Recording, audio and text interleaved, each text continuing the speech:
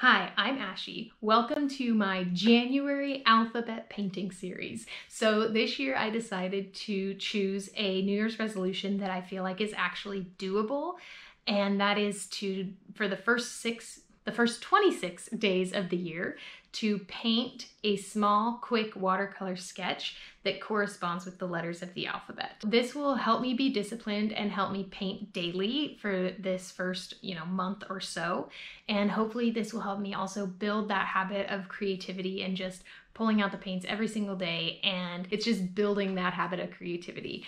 Let me know if you have any New Year's resolutions that you are deciding on for yourself this year. I'd love to hear your different ideas in the comments. So for each of these videos, I'll be using the brand new sketchbook that I'm starting this year. It's Moleskine watercolor album. It's not the highest quality paper, but for quick watercolor sketches, it does the job. All right, day 5, and today it is raining where I am, so you might hear some of that and some acorns falling from our trees onto our roof, but it is very nice.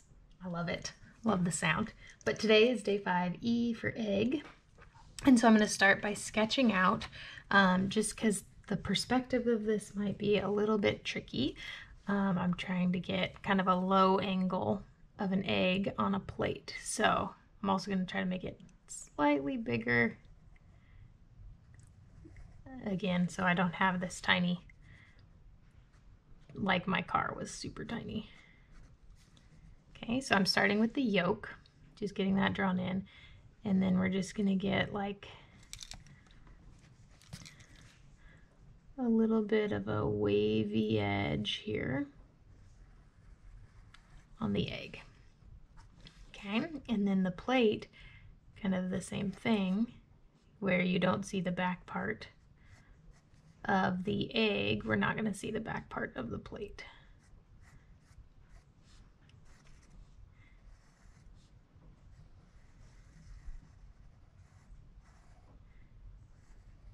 Okay. And then we have kind of like the rim of the plate here.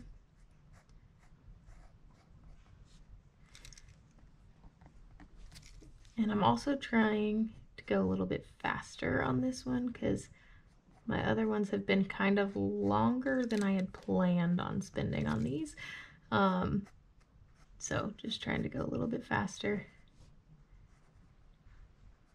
Okay, so on the plate, what I find is if I do this rim kind of in the back and then just continue it down like another oval, it kind of looks like the bottom of the plate there.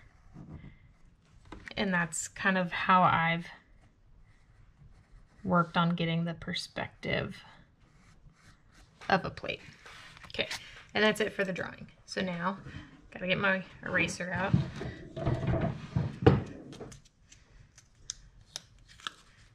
And just lighten that up. So again, I just kind of roll it to lighten it. And then if any spots are a little bit extra dark, I just dab it and it makes that funny noise because it kind of sticks to the page and then lifts up some of the extra graphite. Okay, now for painting it. So this is going to be mostly kind of yellows, oranges, grays, a little bit of brown for around the edge. And I'm going to use a small brush for this one. So this is, again, is my size 0 brush. And I'm going to start by doing a light wash here of yellow, because that will help me keep some highlights on the yolk. And then I'm just mixing in some orange here so that I can get some wet on wet.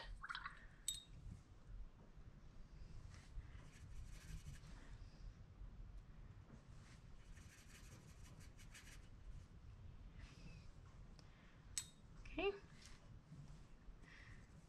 Dry off my brush, get some of that yellow, and just get that on the yolk.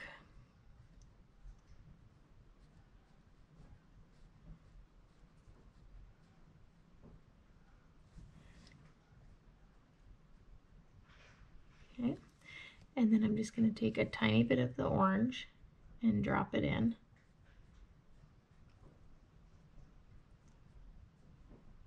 On this left side to get a color bleed to kind of make it look shadowed there.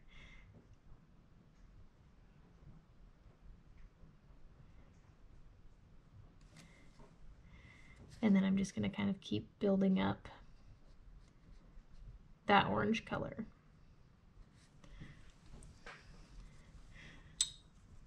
Just kind of blend it out a little bit. And you can see that nice highlight right here where I'm lifting just a little bit of the paint.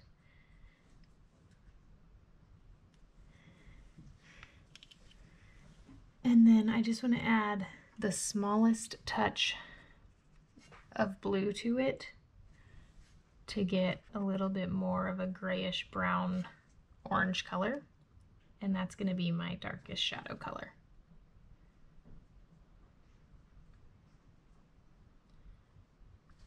Okay. And then dry my brush, or rinse and dry, and just kind of touch those edges. I'm not trying to introduce a bunch of water here, just touching those edges to get it to bleed out. And I'm super happy with that, so I'm not going to touch it anymore. And now I'm going to go in and do the gray shadow on the plate, and I want it to be kind of a true gray, not really a bluish gray, maybe even more of a warmer gray. So just adding a tiny bit of brown to the black to get a little bit of a warmer gray. And then we're going to put the shadow on this bottom part of the plate.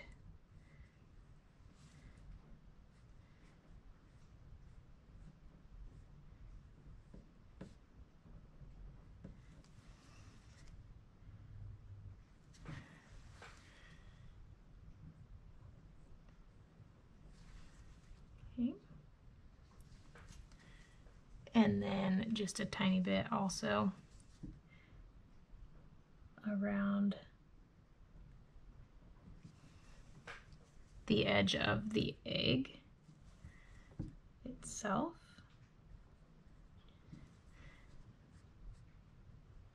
And that will help lift the egg up off of the plate just a little bit.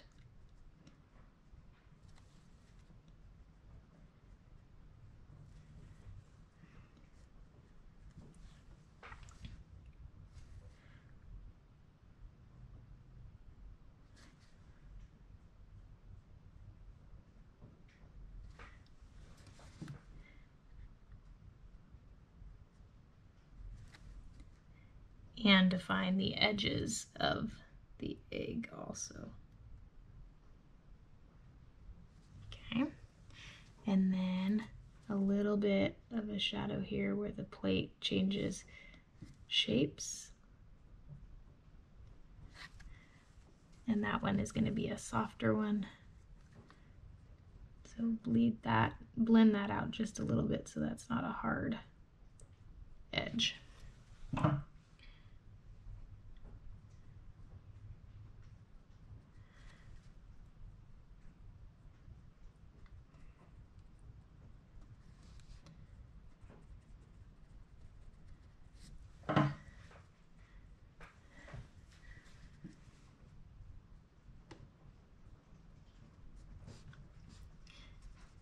Okay, and then just generally I'm going to kind of blend out just a little bit of that gray into the plate itself, and then go in and add slightly more shadow under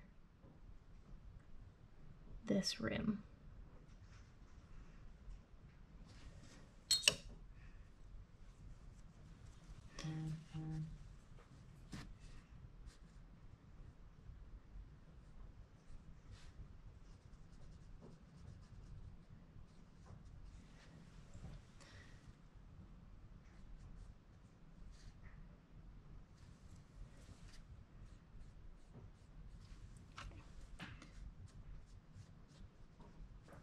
And then we need to add a shadow under the plate. So this one I'll go ahead and do a little bit more of this like bluish gray.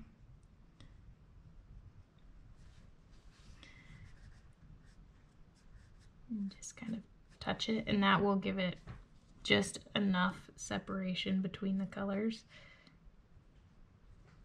with the shadowy plate and the shadow on the surface.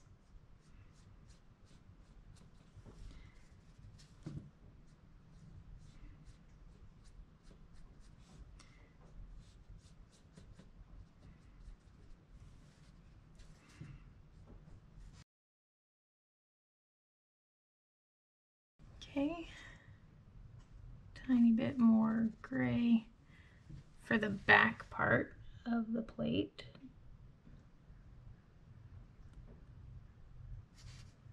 And then we're just going to add the smallest amount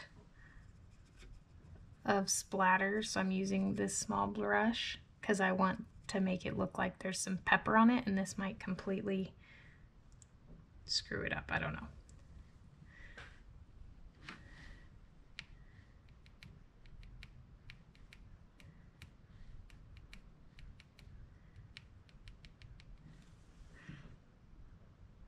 Just the tiniest dots.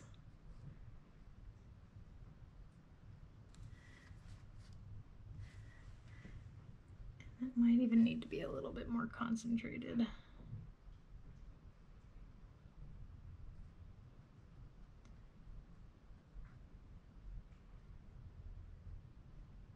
So doing the watered down splattering didn't really work because it wasn't concentrated enough and it just looked a little too gray.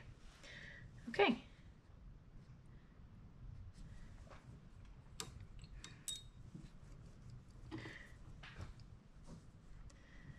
Now, paper towel,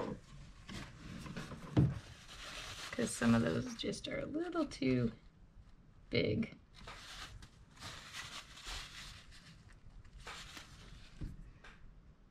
Okay. All right, there's my egg. That was super fast.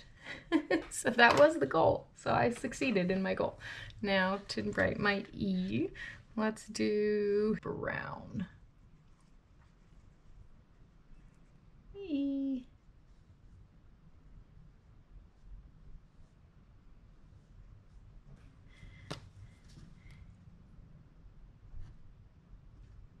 Is 4. Okay, and we're gonna do that calligraphy again, egg. So light up, heavy down, E, heavy down, G, light up, heavy down,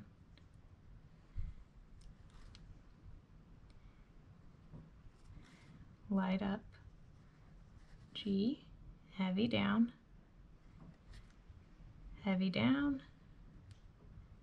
light up, egg. Okay, that's pretty good. Definitely getting better there. So there is day 5. E is for egg. Thanks for watching. I really hope you enjoyed it and I hope you learned something. Be sure to subscribe to my channel and hit that notification bell to see when each of my new videos drops. Have an awesome day.